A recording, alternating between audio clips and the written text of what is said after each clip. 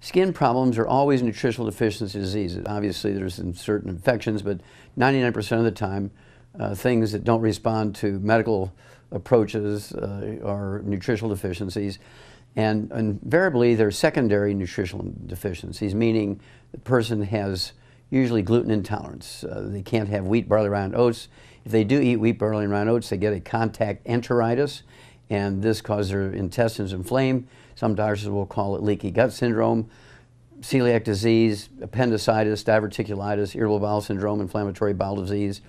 We're talking about things like Crohn's disease. All of these are due to gluten intolerance. Well, at that point, you cannot absorb nutrients, particularly the omega-3 essential fatty acids, which results in asthma as well as things like dermatitis, eczema, psoriasis, rosacea on the face, and your intestines look like your skin does. And you have to get off of gluten, all 90 essential nutrients. You have to take the 60 minerals, 16 vitamins, 12 essential amino acids, 3 essential fatty acids. I would take extra of the omega-3 essential fatty acids, the EFA pluses, take 3 of those twice a day per 100 pounds of body weight. And eczema and asthma, dermatitis and asthma, psoriasis and asthma, rosacea and asthma usually go away in anywhere from 3 to 4 months.